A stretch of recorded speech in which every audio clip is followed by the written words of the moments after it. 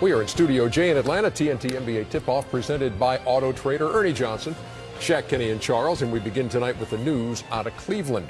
Kevin Love, with that dislocated left shoulder, will not play in the conference semifinals. His status, if the Cavs advance, not yet determined. Love got tangled up with Kelly Olynyk, who will serve a one-game suspension when next season starts.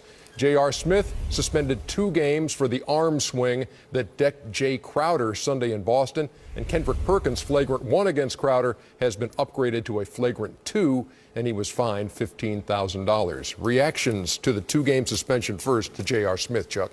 Well, I think they didn't want to undermine the integrity of the Eastern Conference semifinals. If you ball up your fists, you're meaning to hit somebody. Sprained left ACL, by the way, for Jay Crowder on that. Well, I'm so glad that he did, because I thought he blew out his ACL, because you could tell he got knocked out immediately. And listen, JR, I don't think JR is a bad guy, but he does stupid things. You want to weigh in on that, or want to move on to the Chicago-Milwaukee thing? Very fortunate. 1 game would have been absurd. 2 games is okay, but you know, it's a lot of people who feel he should have been, got suspended more because he's a repeat offender. But when you make a play like that, I don't think he was trying to hit him in his face. Yes, he was trying to hit him, but, it's one of those things where you try to have people get him off you. Okay, Milwaukee, Chicago. Bulls trying to close things out. They have to take care of the ball better. Their ability and their length with the Greek Freak, with Michael Carter-Williams at 6'7" at the point.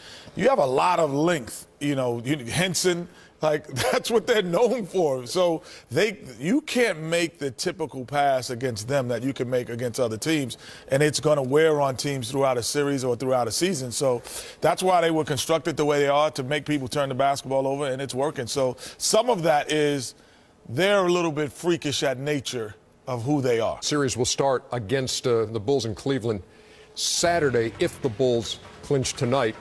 Cavs have home court. No J.R. Smith, no Love.